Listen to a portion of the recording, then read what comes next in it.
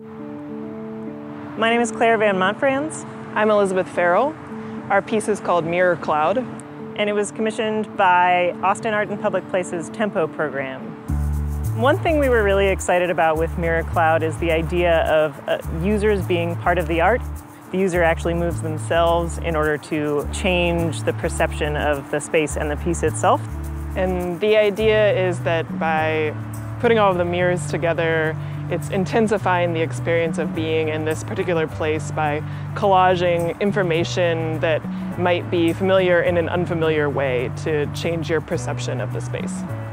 It was really important to us to actually reuse some of the material that we had used in a previous piece of art, and that did ultimately present some challenges of figuring out how to manipulate it and make it new for this piece, but seeing it actually installed and fulfilling our expectations of what we hoped it would be is extremely exciting, and we're really happy with the way it turned out ultimately.